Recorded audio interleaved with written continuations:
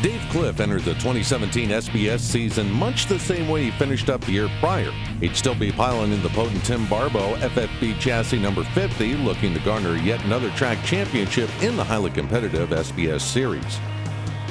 One of Cliff's toughest competitors over the past few years, Mike Bond, started the 2017 campaign in the hole with the DNS on opening night after mechanical problems kept him off track for the feature. The opening night feature would go green to checkered, and Cliff would capitalize on his fourth-place starting spot to come home second behind winner and new points leader Andrew Schartner. The following week found both Cliff and Schartner side by side to take the green back in 7th and 8th. Cliff would get by the points leader Schartner in the early laps and set his sights on a podium finish. He'd settle for third after the end of the 35-lap Memorial Weekend special.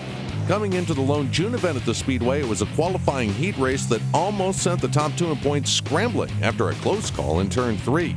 Cliff would start mid-pack and make a great charge through the pack and grab his third top 5 to start the 2017 championship campaign. The first two events of July showed just how close the SBS Series cars were for the 2017 season. Cliff managed a 5th place finish to start the month on Independence Day weekend, but got mired back in the pack on July 8th, unable to mount any charge toward the front, coming home with a disappointing 12th place finish for the 50 team.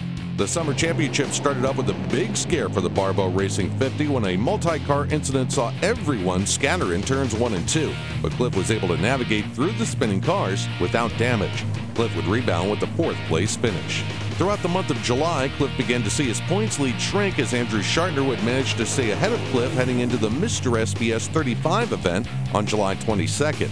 Unfortunate contact between the two found Cliff coming home in 6th, while Schartner was relegated to a 14th place finish. The top 5 points contenders headed into August thinking more about getting top 5 finishes than visiting victory lane, and the box scores reflected this trend. The SBS Twin 20s on August 12th found both Cliff and Schartner finishing outside the top 5 in both legs of the Twin 20s, while Harris and Bond won each of the 20 lappers. Dave Cliff would have his work cut out for him heading into championship night at the Steel Palace, leading by a slim 19 points.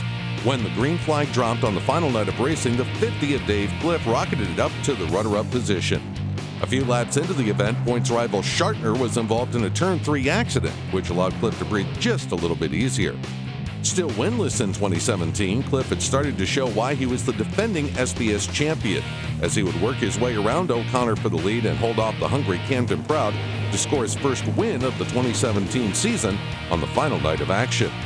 Driver of the Barbo Racing number 50 machine finished the season with 10 top 10s, 7 top 5s, no DNFs, and capitalized on a great starting spot to capture both a win and the championship in one fell swoop.